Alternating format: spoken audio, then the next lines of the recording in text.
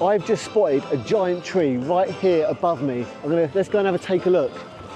This tree up here is a giant redwood. And I'm gonna go and tell you a few interesting facts. Look how tall it is, let's go. So giant redwoods are long-lived. Here's one, but I'm gonna show you the big one. Just in here, look. Come and get a load of that. Isn't that an absolutely massive tree? Now, redwoods live on the coastline generally, and they used to be found throughout the world, and they can live for over 2,000 years. And they grow so tall, they partially rely on getting their moisture from mist in the air.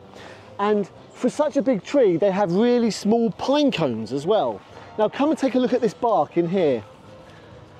This bark here is really soft. It's a really soft, squidgy bark. You can really squash it in. Now, the reason the bark in this tree up here is so soft is because it helps to prevent it from getting damaged in forest fires. How about that? So it's particularly spongy.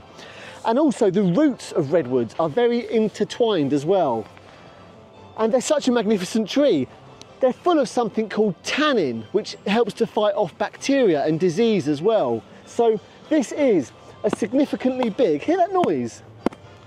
Giant redwood, and it can live for over 2,000 years. I think the oldest redwood is about 3,000 years old.